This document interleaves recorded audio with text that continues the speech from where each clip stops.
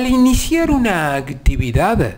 hay que pagar impuestos y una de las primeras cosas que hay que hacer es inscribirse en la AFIP, obtener el quit, seleccionar los impuestos a tributar para luego obtener la constancia de inscripción. Al iniciar una actividad debo consultar a un especialista en la materia, en este caso contador, sobre los impuestos en los cuales debo inscribirme y generalmente me dice: inscribite como monotributista. Pero ¿siempre conviene inscribirse como monotributista? Analicémoslo. La tabla vigente es esta. Y si presupuesto iniciar una actividad y vender más de 1 millón de pesos, entonces corresponderá inscribirse en la categoría H. Analizaremos el caso de un profesional emprendedor configurando una locación y o prestación de servicios. Entonces, al hacer una previa evaluación de alternativas, nos inscribimos en categoría H del monotributo y el pago mensual,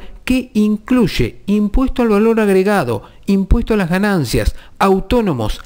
y pago de obra social, aunque este último concepto no es impuesto, es de 6.255 pesos, que al multiplicarlo por 12 meses arroja una erogación anual de 75.055 pesos, obteniendo una renta neta de 976.011 pesos. Pero tuvimos que hacer compras y abonar el IVA, que representa para nosotros un costo hundido, pues no lo puedo recuperar, obteniendo una rentabilidad neta de 467.295, arrojando la alternativa evaluada una tasa efectiva de impuesto del 16,06%. Ahora bien, al analizar la otra opción, las ventas son las mismas y los costos los resto, pero no el IVA, pues el mismo se recupera al confrontarlos contra los débitos fiscales por las ventas efectuadas,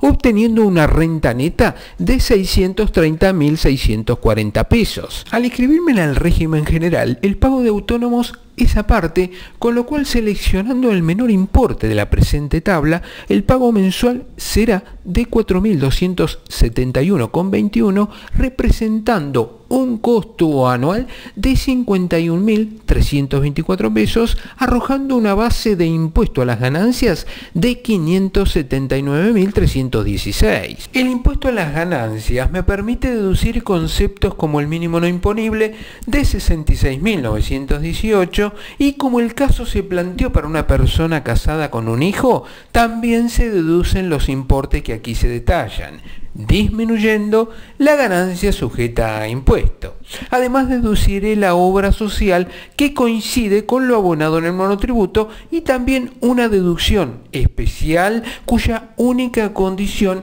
es estar al día en el pago de autónomos, y la suma es de 214.612 pesos para un profesional emprendedor, tipificado en el artículo 23, inciso C, apartado 1 de la ley de rito, esto es, de la ley del impuesto a las ganancias, llegando a una ganancia sujeta a impuesto de 169.113, que al aplicar la tabla del artículo 90 arroja un impuesto